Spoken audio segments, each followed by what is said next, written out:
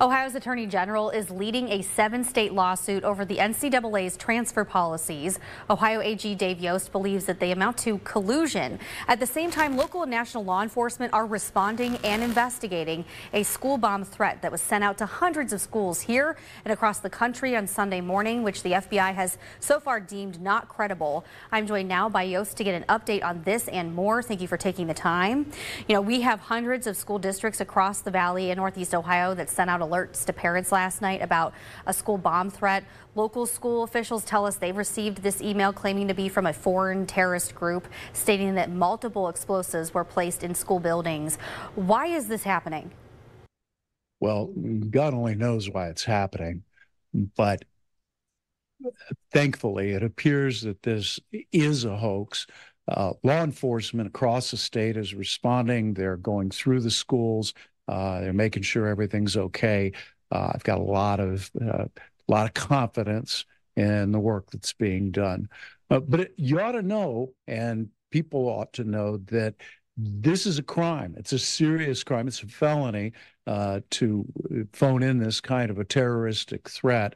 And after we're sure that everybody's safe and our schools are in good shape, you can bet that the investigation is going to continue on, and that when we've identified the source of these threats, they're going to end up in court and they're probably heading to prison.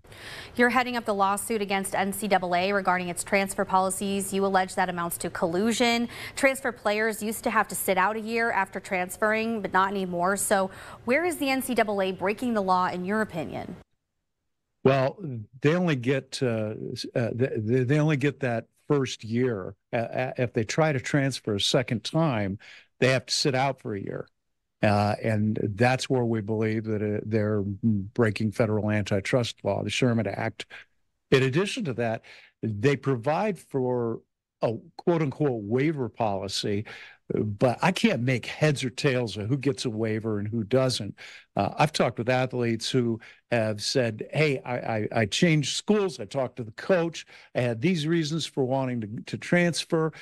Everybody thought I was going to get a waiver, and then NCAA said no, and I appealed, and they still said no, and now I'm missing 20% of my college eligibility. I'm having to sit out. I get no NIL money. I can't compete. Don't have the opportunity to be on the floor and during basketball season now.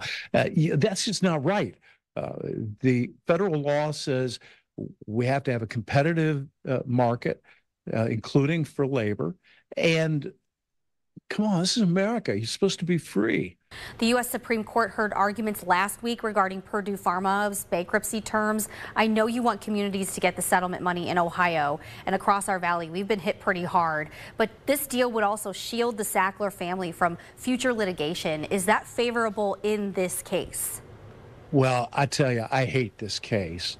The Sackler family, it deserves all the kicking around they've gotten, in my humble opinion. And at the same time, at least under Ohio law, we couldn't reach any of the money that they have personally. We could only get to Purdue Pharma. Well, they transferred billions upon billions of dollars out to family members. They have agreed under this bankruptcy plan to provide billions to the settlement fund that we otherwise wouldn't get. Do I like it? No. Do I think it's enough? No. Is it the best that Ohio's going to get under Ohio law? It is. And that's why, reluctantly, I support it. Ohio AG Yost, thank you so much for joining us.